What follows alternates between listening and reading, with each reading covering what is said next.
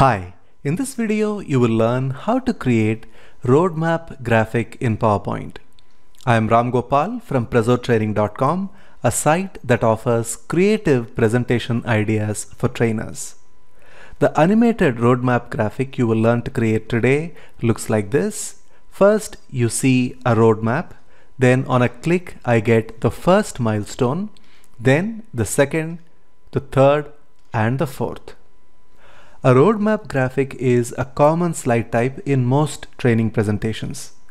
If you learn how to create this beautiful and interesting roadmap easily, you would be able to make your training slides more interesting and engaging for your audience. So let us jump right in and learn how to create this beautiful graphic from scratch. Here I am on a new slide. The first thing I'm going to do is to draw the roadmap.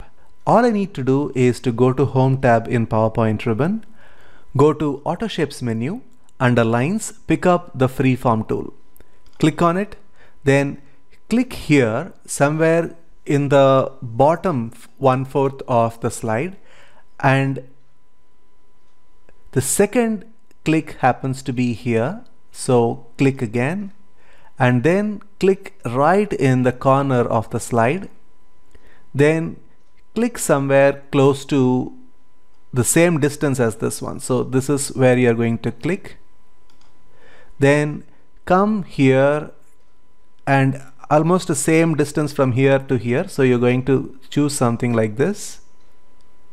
And then click again in the corner of the slide. And then you click at the starting point and there you have a beautiful roadmap created. Now I'm going to go to Shape Outline, say No Outline, go to Shape Fill and give it a dark gray color. Now that makes the road complete. Now you can always make some adjustments in case you feel that the shape is not proper. You can right click and go to Edit Points, and now you can edit these black points so they are exactly the way that you want. So here we have made the adjustment. Now it is time to make the milestones. So let me go to Auto Shapes menu. Under Basic Shapes, I am going to pick up this tool called as Teardrop tool. Click, hold the Shift button down while you draw a perfect circular teardrop tool. Then let us right click, go to Size and Position option. Go to Rotation and rotate it by 135 degrees. And that makes the pointed tip to point to the bottom edge of the slide. Now let us go to Auto Shapes menu, go to the Basic Shapes, pick up the Oval tool and draw a perfect circle while holding the Shift button and place it right in the middle of the teardrop tool, teardrop shape. Then select the earlier teardrop shape, go to Shape Outline, No Outline, give it a bright orange color. If you need, you can always go to Shape Effects, go to Preset and apply this particular preset called as Preset 2. And we don't want the shadow to appear for this preset, so let us go to Shape Effects, Shadow and say No Shadow.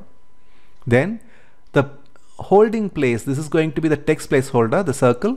So let us take that one, go to Shape Outline, say No Outline, go to Shape Fill and say white color. And now we have a beautiful milestone ready.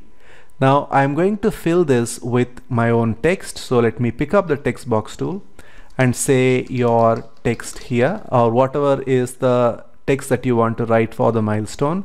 Many times you can write the year here and then you can write your explanation right alongside. It is completely up to you how you want to use this milestone. Let me increase the font size to 20 and then do a little bit of adjustment as far as the size of the text is concerned, text box is concerned.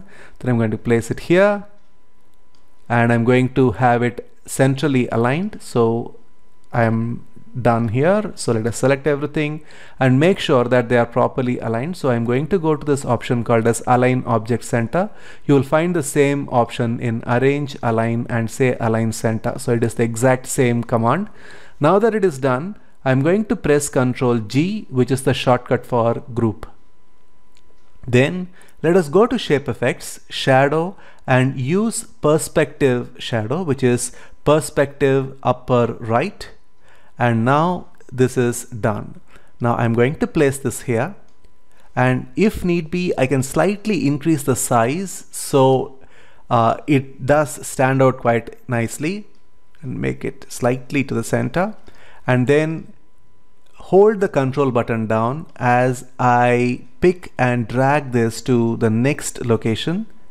Now that creates a copy of the object that is selected. Let me repeat the procedure. I'm going to hold the control button down as I click and drag this particular shape, this particular group to its new location. I'm going to do that once more, and that's it. Now I have 4 milestones. If you are not happy with the distance between them, you can always make some minor adjustments. You can write your title here, you can write your explanation here for the milestones. It's completely up to you. So that is how you create a beautiful roadmap graphic. Now the last step is to animate the various milestones. So I'm going to select the first milestone, which is from the left, and I'm going to hold the shift button down as I select the second one, then third one, and then fourth one. The order in which I select this is very important because that is exactly the order in which the animation is going to happen. So let us go to the Animations tab in PowerPoint ribbon. Then I'm going to add an animation, entrance animation called as float in animation. The default direction in which the float in happens is from bottom. We are going to go to effect options and change that to flat float down option. So now it is done. Then start should happen on click. Now let us close this, go to the slideshow mode. On a click, my first milestone appears, second, third, and fourth. Now if you want to speed all these things up, all you need to do is to select all these objects and go here and reduce the duration to say 0.5, and that way the animation happens fairly quickly. And this is the pace that I normally recommend. I don't want you to have animation duration for 1 second, 2 seconds, etc., because that can be quite painful for the audience. So keep it at around 0.5 to 0.75 and you'll be good. Now I'm going to show you some example templates taken from our complete trainers bundle, and these are all animated roadmap graphics. So first let us go to the slideshow mode, and here you see 5 points along the road. On a click I have the first milestone shown, then the second, third, fourth, and fifth. The beauty of a graphic like this is you can always select the graphic, select the milestone, and you can make another one very easily and then make the change to the number. And so instead of having just 5 milestones, you will have 6 milestones. So it is very flexible. Let me show you the next example. This is another one where it is nicely animated, milestones along roadmap. First we show the roadmap, then the first milestone is shown, then on a click the second milestone is shown. As you can see, the animation here is slightly fancier. And if you want to create some kind of marketing related presentation or any presentation where you expect your audience to not pay full attention, then this kind of an interesting animation would ensure that they pay you complete attention. The next one is also a roadmap with advanced animation. On a click, I show the first milestone, and take a look at how beautifully this particular symbol moves from one to another.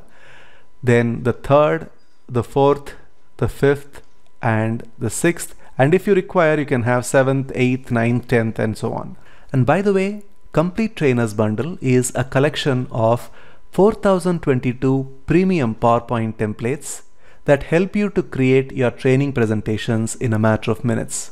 All the templates in the bundle are created using our proprietary Neuro Slide Design system, which uses cutting-edge neuroscience principles to create slides that engage and retain the audience's attention. If you want to visualize flows, components, concepts and metaphors, cause and effect, number slides and infographics, models and frameworks, timelines and roadmaps, all kinds of slide types are available ready-made for you in Complete Trainers Bundle. You can find more details about Complete Trainers Bundle by clicking on the button here. I'll also leave a link to Complete Trainers Bundle in the description area below this video. Before we close this video, just one more thing. Do you want to know how to make your training slides creative and interesting even if your topic is dry and boring? Then please click here to sign up for a fun 7-day email course. It's a totally free course, and if you're a trainer or a course creator, you will love the content of this email course. I'll see you inside the course.